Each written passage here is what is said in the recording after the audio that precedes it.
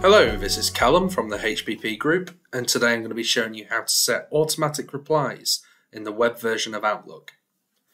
First of all, go to your web browser and then type in portal.office.com. Type in your email address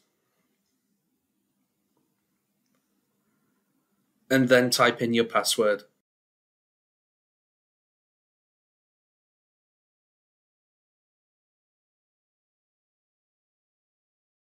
Go to the 9 squares in the top left and then click Outlook.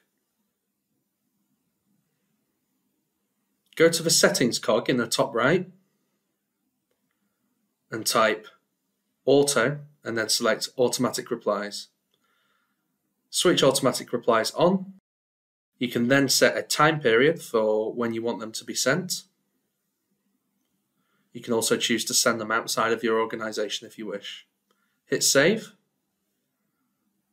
Automatic replies are now switched on. If you wish to turn them off, you can just click the turn off button in the top right and switch them off.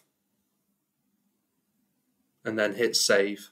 If you have any issues or queries, don't hesitate to give us a call on 01724 400 304. Thank you.